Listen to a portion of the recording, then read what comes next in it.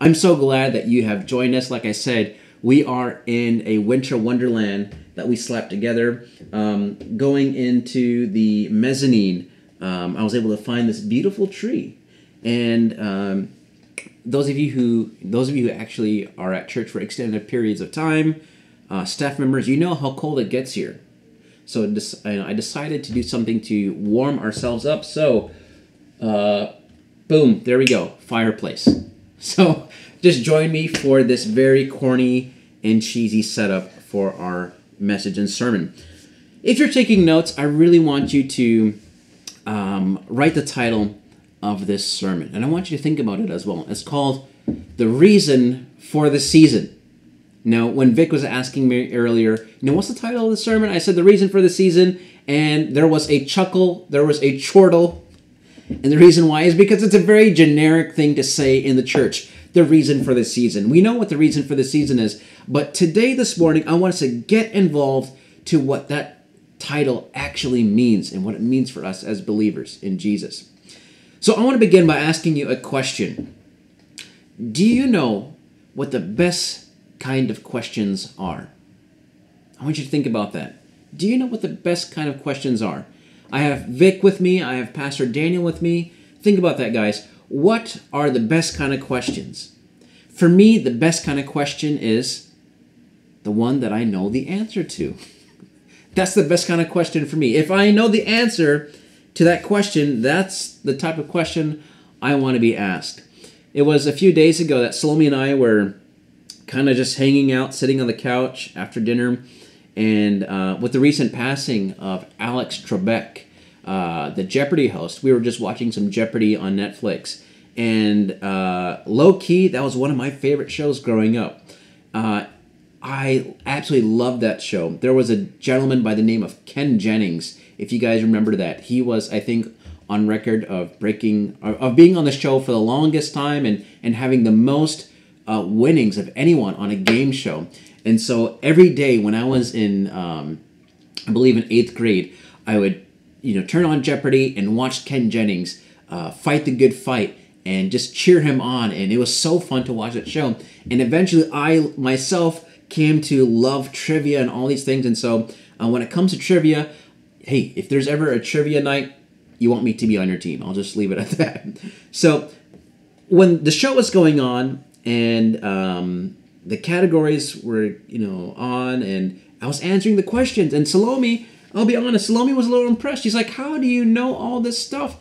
And I'm like, I just do. I don't know why. I just threw, maybe, I'm like that dude, what's the Slumdog Millionaire. I've never seen the movie, but I hear that it's kind of like about an Indian guy that's really good at trivia. Maybe I should watch it sometime.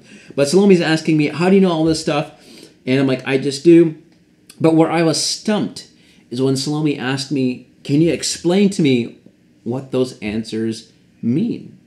Well, I could say what the answer is, but if you want me to explain the answer, then I was at a loss of words. So many times, it's very easy knowing the answer to a question.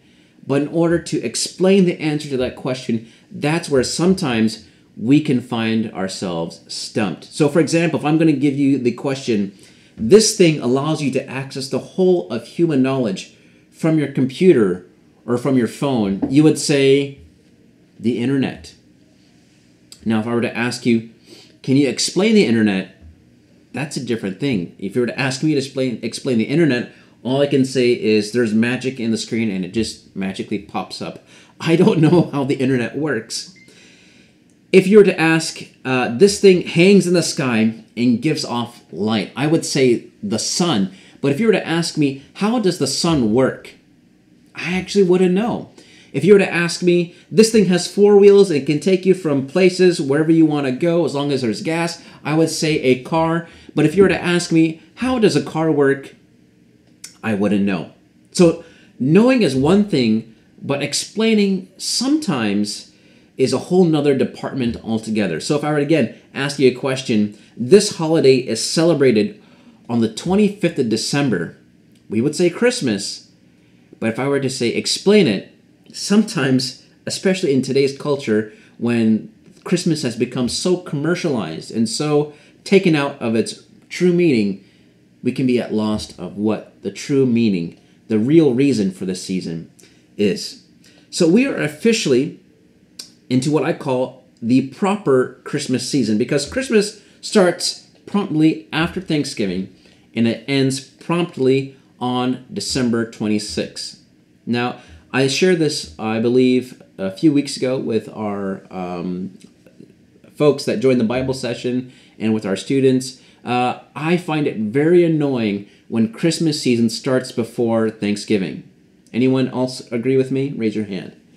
Pastor, do you agree with me? And do they celebrate Christmas? What, you guys have Boxing Day or something in Canada, right? Boxing Day after Christmas. Yeah, after Christmas. So in America, Christmas it's after Thanksgiving, ends on the 26th, and because it's become so commercialized, you see Christmas decorations before Thanksgiving. And that's annoying. And to me, it should be a crime to put up anything Christmas before Halloween. If you're celebrating Christmas before Halloween, please come see me so you can get a smack. But please, Christmas, we are in the Christmas season. It's a time to celebrate the many themes of joy, kindness, sharing, extending gifts, and just joy to one another. These are all themes that are wonderful, but there is something that should get more recognition, and that is, again, the reason for the season. Again, if I were to ask you that question, what is the reason for the season? The answer would obviously be Jesus, but there is more to that answer, and we're going to be looking at that. So Christmas can be easily defined and understood by following 3 categories. And if you're taking notes, please write this down. So Christmas can be understood by looking at these 3 categories. That is the plan, the promise, and the person. This morning we're going to be talking about the plan, the promise, and the person. So for us to understand the significance of Christmas, we're going to be looking at Matthew chapter 16, verses 13 through 20. If you have your Bible, I want to encourage you to turn to Matthew chapter 16, verses 13 through 20. While you're turning to that passage, I also want to encourage you that today is the first Sunday of the month. Today is Communion Sunday. In front of me, I have the elements. I want to encourage you to go to your kitchen, go to your pantry, and get the elements out, and we're going to be celebrating the Lord's Supper together at the end of our message. So Matthew 16, 13 through 20, it says this: Jesus came into the country of Caesarea Philippi. Now he asked his followers, "Who do people say that I am? Who do people say that the Son of Man is?"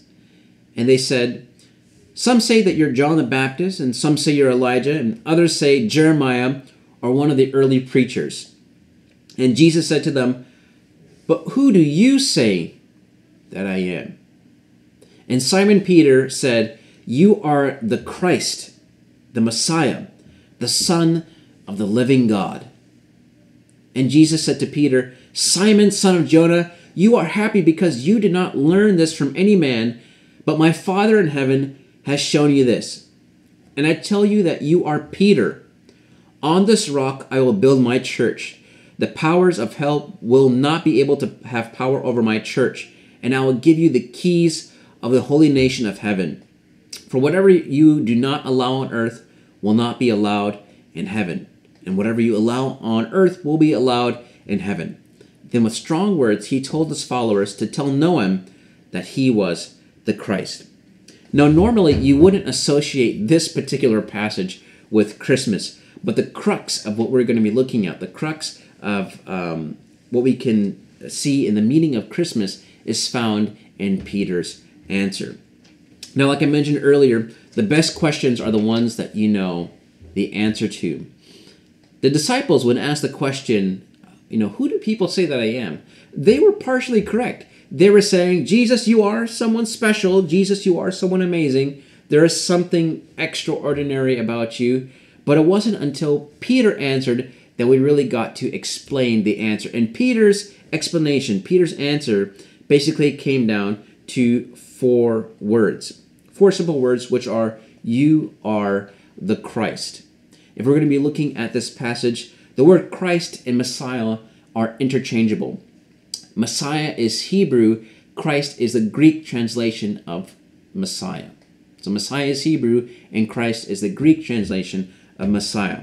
See, this acknowledgement made by Peter is the acknowledgement that we celebrate during the Christmas season. We are recognizing that Jesus is not just a man, but something else altogether. Jesus is something else entirely. Again, this morning we're going to have an in-depth look at the meaning of Christmas, and we're going to explain the significance of Peter's answer by looking at the plan, the promise, and the person. Amen. Let's just begin with a word of prayer. Father God, I just thank you for this morning. I thank you that we have the ability to come together. We have the ability to worship together. We have the ability to still continue to honor the Sabbath this morning.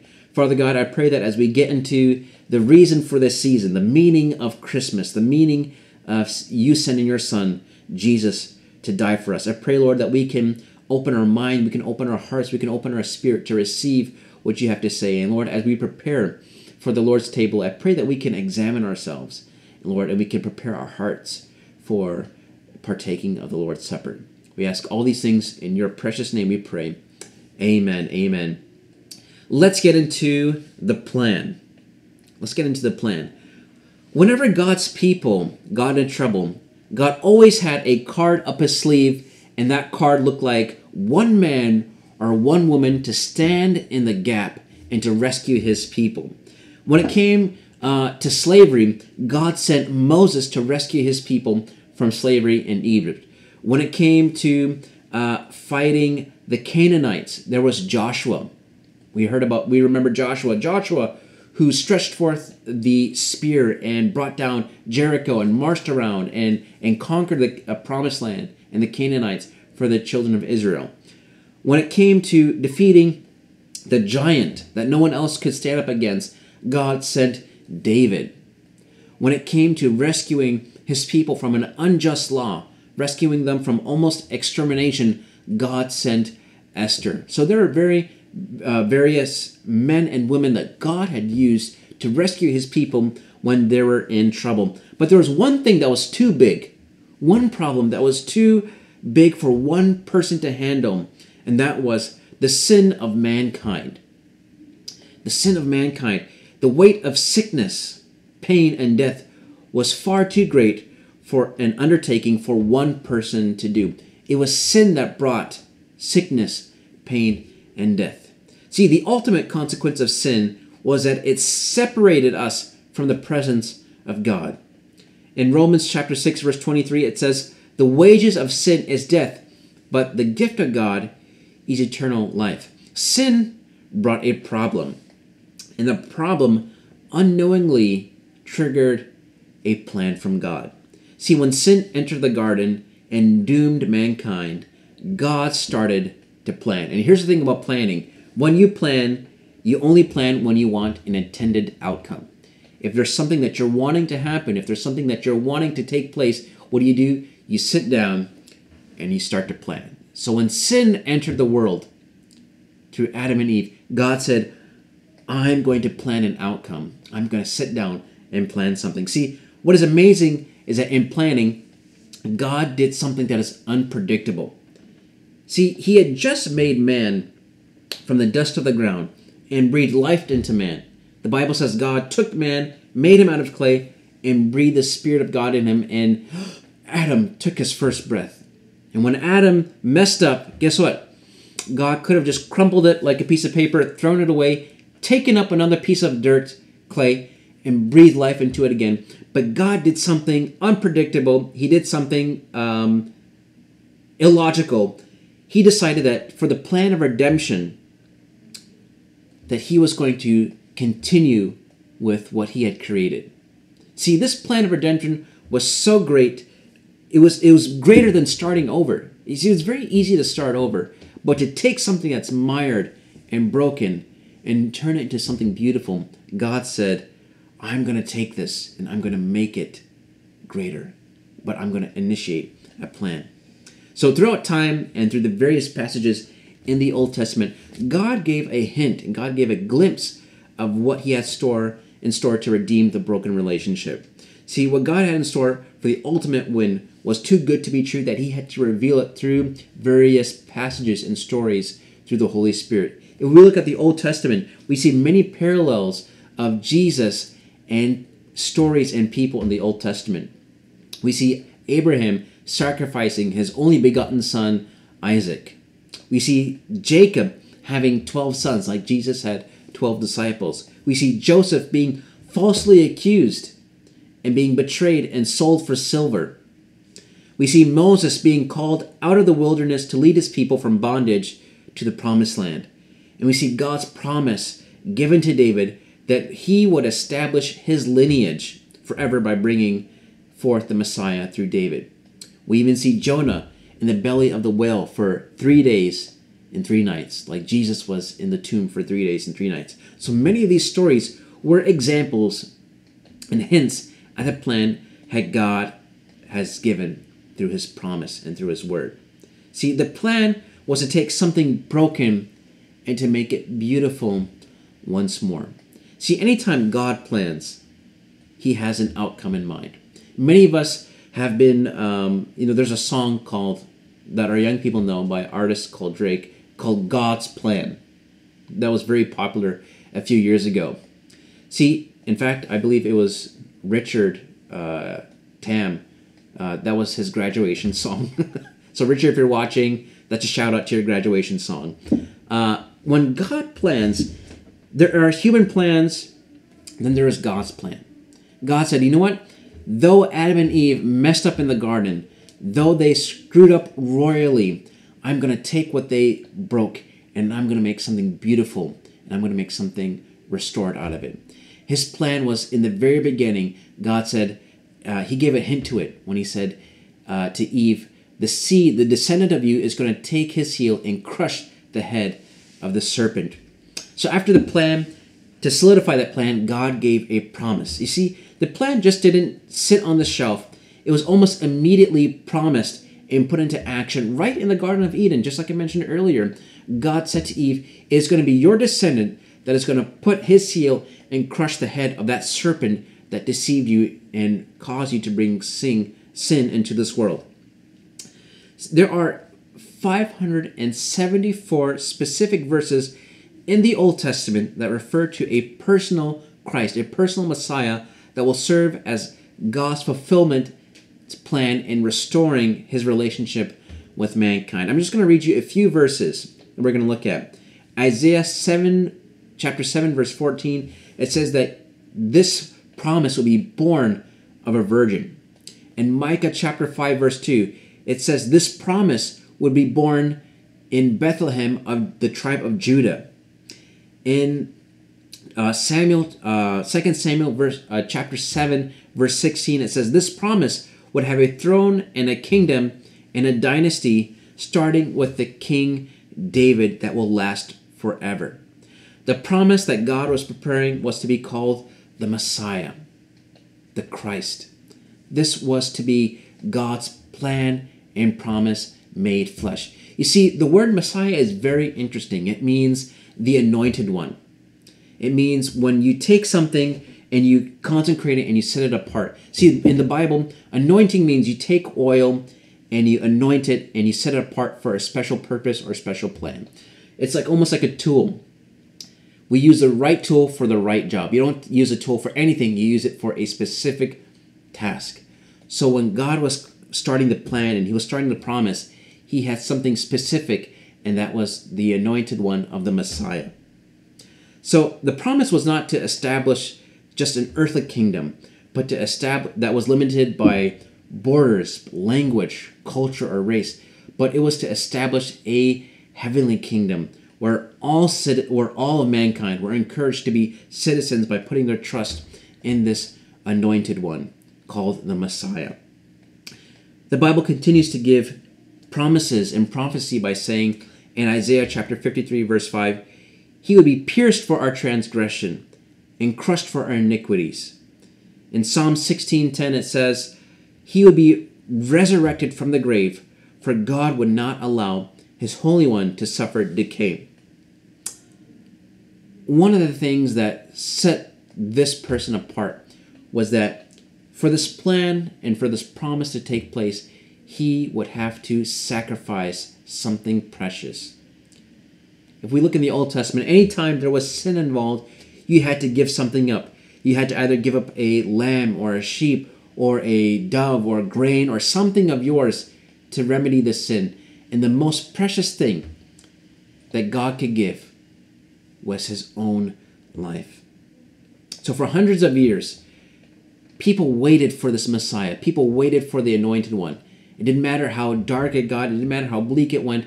People always looked at Scripture and said, there was a promise that God made. There's a plan that he initiated that someone would come and rescue us. And someone would come and restore us, and we would have, once again, relationship with God. Now we come to the person. In Isaiah chapter 9, verse 6 through 7, it says, "For unto us a child is born, and unto us a son is given, and the government will be on his shoulder, and his name will be called Wonderful, Counselor, Mighty God, Everlasting Father, Prince of Peace." And verse 7 continues to say, "Of the increase of his government and peace there will be no end, and upon the throne of David and over his kingdom, to order it and establish it with judgment and justice from that time forward, even forever. And the zeal of the Lord of hosts will perform this." See, this plan was too grand, and this promise was too big for just one person to fulfill. So God said, I'm going to send myself. I'm going to send my son, Jesus. So God had to send himself to fulfill the plan and the promise that he had set out. So Christmas is not just a holiday or time off from school. And Jesus is not just a concept, but he is a person that wants to have a friendship with you. Jesus is not just a brand, but he is our Savior. He is not just an idea, but he is the King of Kings and the Lord of Lords. Christmas is about celebrating the Messiah, the Christ and the Son that God has came to lift us up. So that is what the meaning of Christmas is. So when Peter was asked this question, earlier in the passage we heard, Peter was asked this question, who do you say that I am? He saw that Jesus was more than just what people around him saw. People around in Peter's time saw Jesus as maybe free food or free healthcare or a free miracle, or maybe someone who just talked about love. But Peter specifically answered and said, Jesus, you are the Christ. You are the Messiah. I want to ask you this question. Who do you see Jesus as? Are you seeing Jesus as just an idea? Are you seeing Jesus as someone we just talk about on Sunday morning?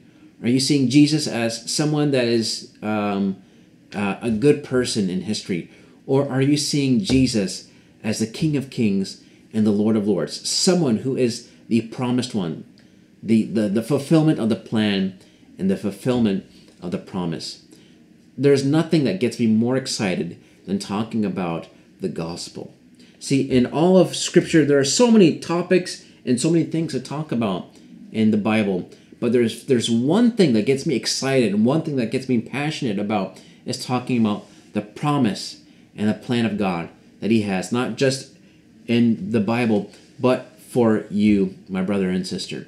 And so I want to encourage you, just like how we sang this morning, better is one day in your courts. We have the ability to enter into God's courts because of Jesus coming down. The plan, the promise, the person can be summed up, and this Christmas season can be summed up in just one simple verse. John 3:16. For God so loved the world that he gave his only begotten Son, that whoever believeth in him shall not perish, but have eternal life. So of all the things to talk about in the Bible, this is the crux of the gospel message. Jesus coming down to earth. So this Christmas season, as we are in just this craziness, as we are just in this chaos, I want to encourage you to remember the reason for this season, that is Jesus. And to understand that Jesus is the fulfillment of God's plan. He is the fulfillment of God's promise. And that God's plan and promise has been fulfilled through the person of Jesus.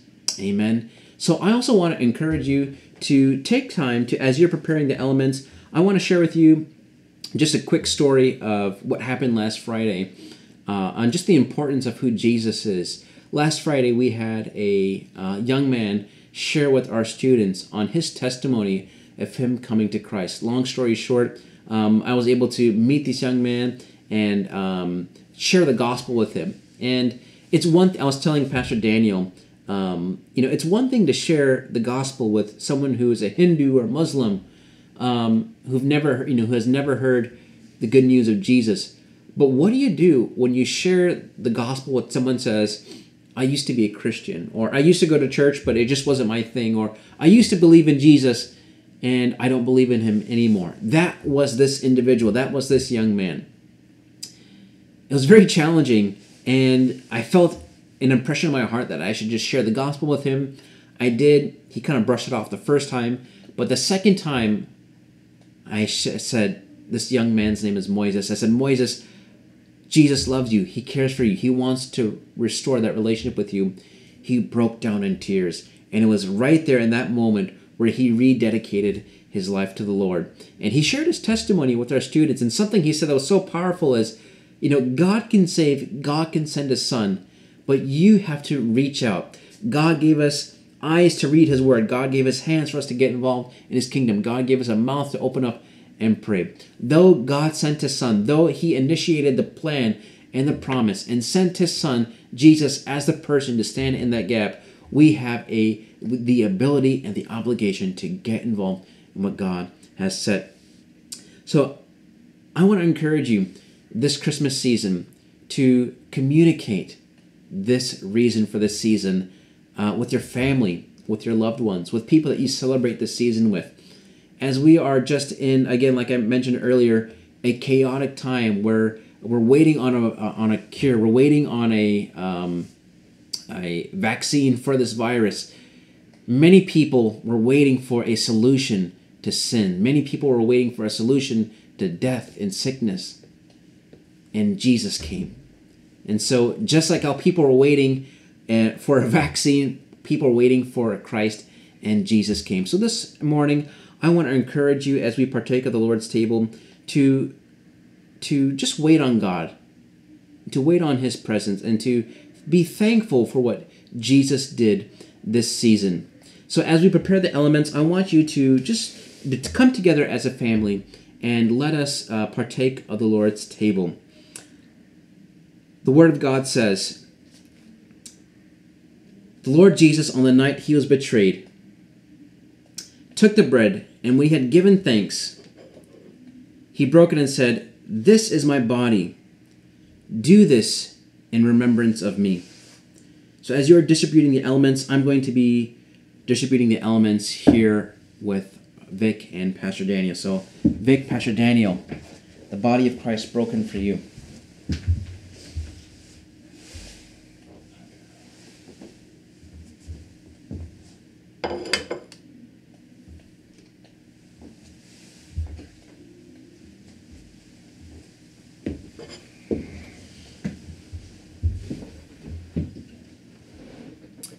Take, eat, this is my body, which is broken for you. Do this in remembrance of me.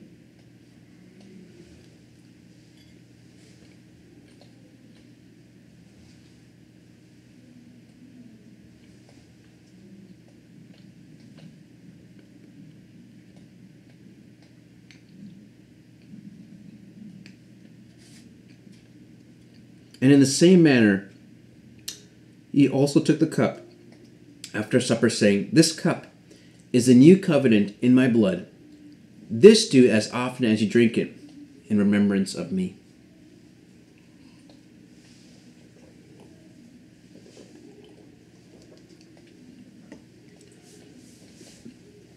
Father God, I thank you for this opportunity that we have the ability to acknowledge that you are the reason for this season, Lord.